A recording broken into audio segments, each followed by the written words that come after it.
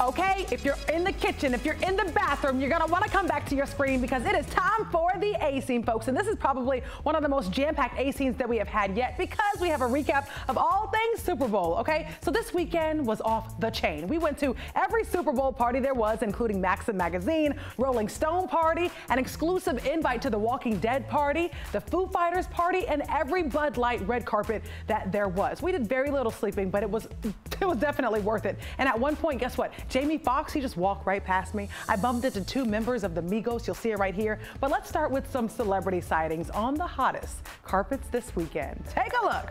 At the Maxim magazine big game party, we spotted singer Tiana Taylor, comedian Shiggy. We saw Sierra and Russell Wilson at NFL honors as well. And of course, we got to mention the Foo Fighters, who brought down the house at Atlantic Station. Then at the Rolling Stone party, we spotted Kim Zolciak's daughter, the Crews from Modern Family, and many, many more. When I tell you it was an amazing weekend, whoo, child. Now let's check out the big stars at the 19th annual Celebrity Sweat football game.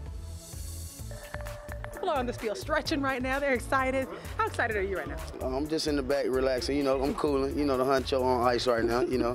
So, Walker, you were going to be one of the players. You forgot you were going out of town. I blew my meniscus last night. Is that all these excuses? Really? Yeah. This is really my first time being able to explore the city, and the food has been unbelievable. Those honey lemon pepper wings at Magic City. Everyone says that. Oh my God. So who has been the most exciting person that you have seen while you've been here?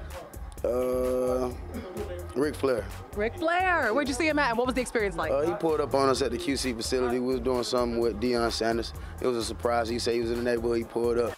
And that is Migos' very own Quavo. We got a one-on-one exclusive with him. Fantastic. Now, guess what? Tomorrow, we're going to be showing you one of the hottest jewelry stores out, and you will not believe who we saw. Yes, I'm just going to tease it. Let's just say it's also one of Quavo's fellow group members, and many, many more. But in the meantime, we want you to go to 11alive.com/the-A scene and also follow us on the gram and Twitter so you can see all of the celebrity spottings that we got to see over the weekend. Jerry, who'd you spot this weekend?